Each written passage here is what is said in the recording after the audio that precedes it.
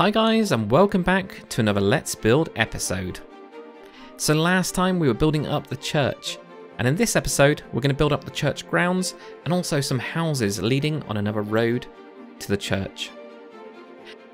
Now if you're new to the channel at all, we do a lot of tutorials and time lapses just like this one, so make sure to hit that subscribe button.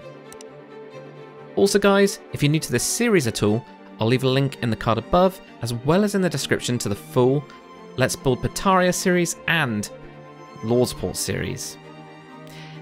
Anyway guys, let's get into building. So I wanted to actually make quite a bit of an open area in the city and start opening up different parts of the city so that when you're actually walking around it, you kind of get into these areas and go, wow, that's opened up, and it just kind of gives a bit of contrast to a lot of the streets. So we've got quite a few streets that are quite close together, especially that lower house kind of district that we were making before, and also even the medium and kind of houses as well. They're pretty tight together, quite close. So I wanted to actually put in a graveyard. So this is one of the original graveyards that's just been kept over time.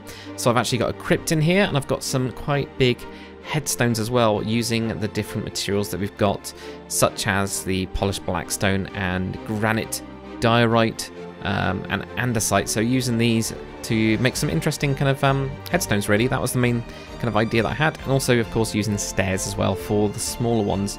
But I did want to kind of make those grander ones so that it feels like it's kind of grown over time, and those are the ones that have kind of kept and stayed around. But yeah, it's really nice on this side piece especially. It looks really good, and as you walk from where the town hall is, the back of the town hall, and past that church tower, it really works quite nicely, I think. So last time guys, last episode, I asked you to name the church, and the one that I've gone with is by MK Wolf 13, and that is this church is going to be called St.Eleina's Church. So she was the daughter of the noble house Whitemane that dedicated her life to helping the sick of the town. Using her own money and influence, she organised and run a public hospital where poor people could get treatment for free. So this would actually happen as well. So this is kind of like something that did happen back in, well, ancient times as such, including medieval times as well. So I just kind of wanted to add something in there, and it kind of makes a lot of sense. And with the current climate as well, or you know, the current situation that we're in, it kind of was fitting, I think. So it's St.Eleina's Church. I really like that one. Really good suggestion there, or really good story from MK Wolf 13. So coming onto the side here, we are actually building a Bawdy House.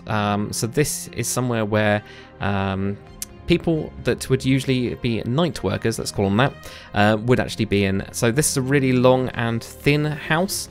It's not got a lot interior wise. It is really quite on a kind of strange place. I've got it near the intersection with the lower class housing that we built over the last few episodes, so we've actually got that in there as well.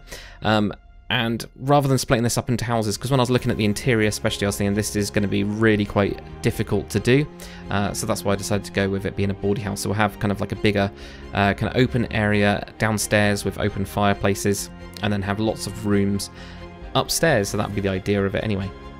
It's got quite a few good views, though it is over the lower class, so you can imagine people that are working here are probably going to be in that lower class housing district, so that's where they're going to be. So onto the side of this now, I actually wanted to build some really quite colourful houses, and with this one in particular, I wanted to have an archway that then went down into the lower class housing, and actually have that go all the way through the middle of the house, but have it quite thin and kind of claustrophobic. That was one of the kind of ones I wanted to go with when I was looking at this. I wanted lots of ways that you can kind of explore the city, so you're not just, you know, forced down a main road and going down there. Instead, you can go down all these little side streets, and that would be quite good. I wanted to make it bigger as well to actually hide the Bawdy House from the church, so that was one of the things that I wanted to do.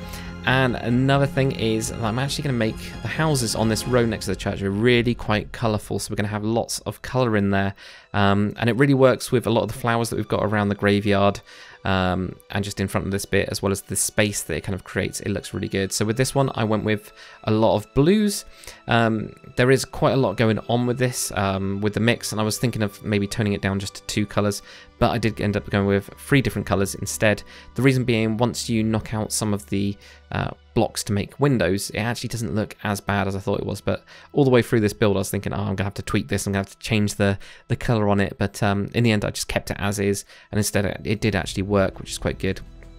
So there we go, nice look in there. So with this one, there's the 2 main windows either side of it, and with the roof I went with cobblestone, which I haven't been using a lot of cobblestone in this build, but I was quite happy with actually putting that in for these ones. I want to start to variate more of the roofs.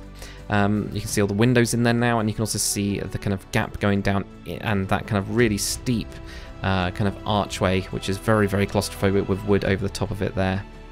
So along the side here, where we've actually got the town hall, I wanted to make a small little area on the side of this. This is purely taken out of like The Witcher 3, really, when you go into Novigrad and you see these kind of areas that are locked off, these kind of small courtyards type things. I was thinking like that, as well as of course Assassin's Creed as well has those kind of things. I was thinking I'm going to put one in there because I can't build anything there, but what we're going to put in there I don't know. It might be that we have like a car or something like that, something that belongs to the town.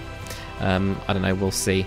So there we go, getting another house in here. Again, all of these are on an angle because that's just how the slope kind of fits. It just works with it, and again it's all hiding that Bawdy House, so you can't see it from the church, which I think is quite good.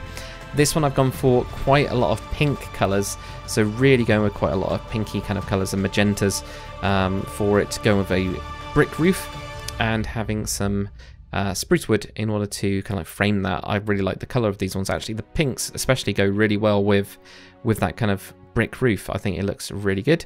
And for the first time putting in some crimson trapdoors, so I haven't used this at all in the entire town for windows. So I thought actually I better do it now, because if I don't do it now it might look a little bit strange later down the line if we haven't got it properly mixed. But here is the finished build, guys. So we've got this street now coming off of the side here with quite a few colourful houses. We have the Bawdy House there, we've got this nice blue house and also a nice pink house here. I really like this kind of street, and then you can see the graveyard, so you can see how much more open this space now feels because we've actually got that, and it gives a bit more history to the town. And I've also finished up the back of the town hall as well, so made that look really quite nice and kept the style going through. And of course it's now got a way in from the back, so it's all nice and level. But hopefully you guys have enjoyed this episode. If you have, make sure to comment, like and subscribe, and as always guys, I'll see you on the next one.